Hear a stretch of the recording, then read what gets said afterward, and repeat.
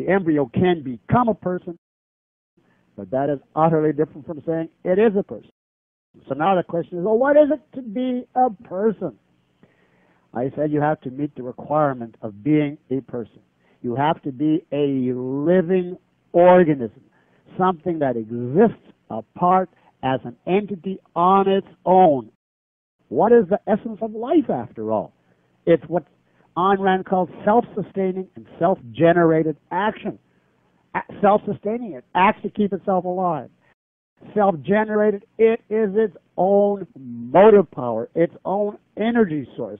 If it's a man, it breathes, digests, its lungs take in air, its heart pumps blood on its own by its own energy. It's not plugged into another creature's body. It lives apart as a separate entity, not a parasite. That's the only type of thing that can have rights. The embryo and fetus is not biologically formed. It lives within the body of another.